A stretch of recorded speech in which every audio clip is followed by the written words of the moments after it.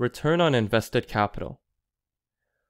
Return on invested capital is a ratio comprised of multiple elements. It's a profitability or performance ratio.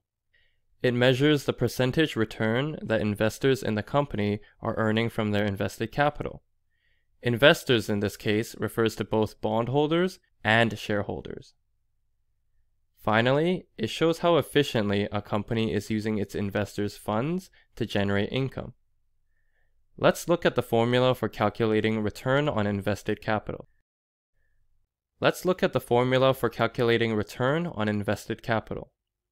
The formula for return on invested capital is net operating profit after tax divided by invested capital. Net operating profit after tax is defined as EBIT times 1 minus the tax rate. Invested capital is defined as the total amount of assets a company requires to run its business, or the amount of financing from creditors and shareholders. We can derive some additional meaning from the return on invested capital ratio by comparing it to the weighted average cost of capital of the same company.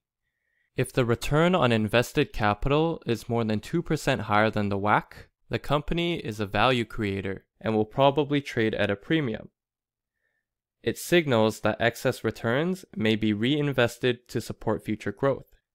However, if ROIC is less than 2% greater than the WACC, the company is seen as a value destroyer and will usually trade at a discount.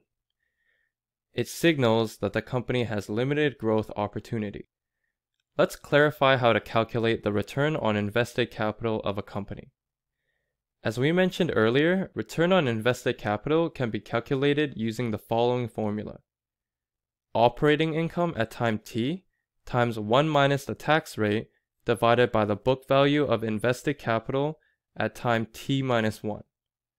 There are a few important things here to note. First is that the numerator of the formula is the exact same thing as net operating profit after tax. However, keep in mind that the numerator is measured at time t. Meanwhile, the denominator is measured at time t minus 1. Next, we should clarify what book value of invested capital actually is. For firms with minority holdings in companies that are considered non-operating assets, this would be fixed assets plus working capital. For firms with long-term liabilities that are not considered debt, that would be fixed assets plus current assets minus current liabilities minus cash. We can also use return on invested capital to determine a company's competitive advantage. A company has a competitive advantage when it can supply goods or services at a lower price than others. This is considered a consumption advantage. Alternatively, it is considered a production advantage if a company can supply products or services that are hard to copy. By expanding the ROIC formula, we can analyze the firm's competitive advantage.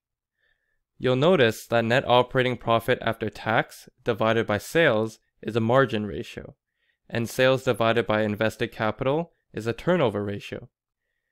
When a firm has a high return on invested capital due to a high net operating profit after tax margin, it has a consumption competitive advantage. Alternatively, when its return on invested capital is mainly due to the invested capital turnover, it has a production competitive advantage. We hope you learned something new from this return on invested capital video.